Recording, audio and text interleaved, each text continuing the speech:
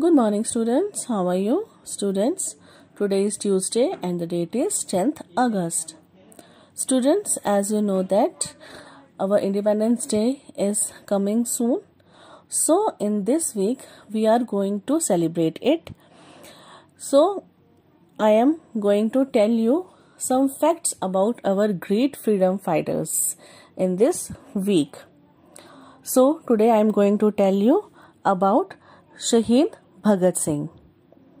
Bhagat Singh was born on 28 September 1907. He was also known as Shaheed-e-Azam Bhagat Singh.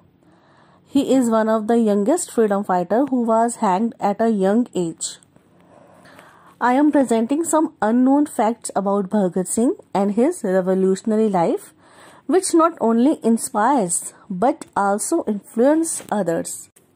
Bhagat Singh left home for Kanpur when his parents tried to get him married, saying that if he married in slave India, my bride shall only be death, and joined Hindustan Socialist Republic Association. He, along with Sukhdev, planned to avenge the death of Lala Lajpat Rai and plotted to kill the Superintendent of Police James Scott in Lahore. However, in a case of mistaken identity, John Saunders, the Assistant Superintendent of Police, was shot. A year later, he and Batukeshwar Dutt threw bombs in the Central Assembly Hall in Delhi and shouted "Inqilab Zindabad." He did not resist his arrest at this point.